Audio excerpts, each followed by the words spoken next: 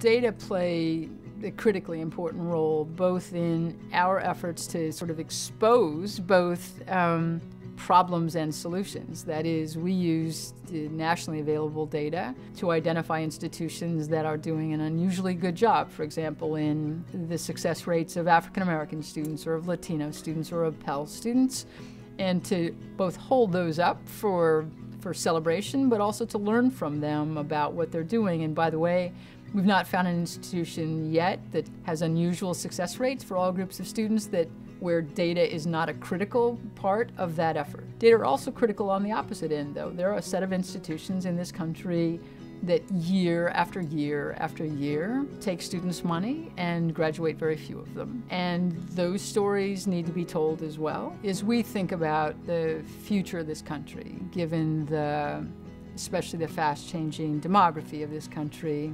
improving college success, especially for the groups of young people that have historically had less, is hugely important. It's hugely important for restoring ladders of opportunity going upward. It's hugely important for the future competitiveness of the country. It's hugely important for social cohesion. And you can't get there, at least in our experience, without better data.